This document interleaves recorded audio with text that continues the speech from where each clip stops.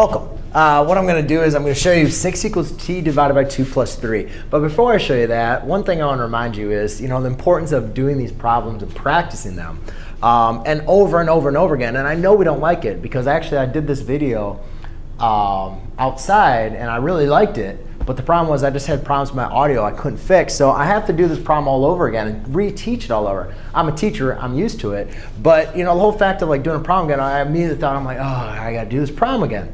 But it's just the discipline to stay with it and to keep on practicing these problems. And for you, especially as you're learning, that's where you're going to get over that hump to be able to, okay, all right, I'm finally getting this.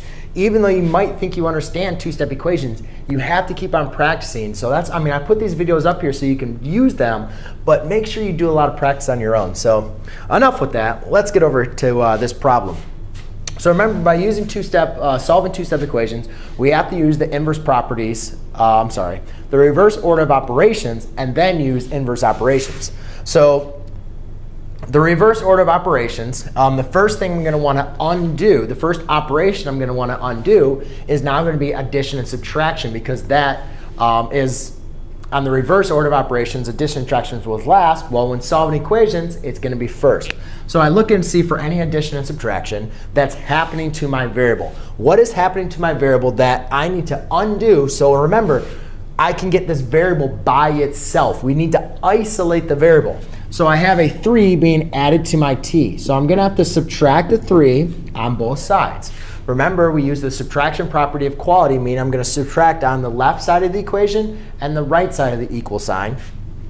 And that's going to produce an equivalent equation, meaning the answer has not been changed. 6 minus 3 is 3 equals t divided by 2. And then positive 3 minus 3 is 0. 0 plus t over 2 is t over 2. Now I need to look at what's happening to my variable, and I can understand that it's being divided, right? Because the next thing you want to look for is addition or multiplication and division. Well, I see that my variable is being divided. So I'm going to multiply by what it's being divided by, which is 2. And I have to make sure I multiply on both sides by using the multiplication property of equality. 2 times 3 is 6 equals, now remember, look up here. I have t divided by 2 and then multiplied by 2. Well, if you look at those, remember, the operations are undoing each other. So t times 2 divided by 2, that equals 1. T times 1 is just t. So you can see now that my variable is isolated, I say 6 is equal to the value of t. Or as we like to write, just rewrite it as as t equals 6. So there you go. Hope that helped you out. You got friend in me.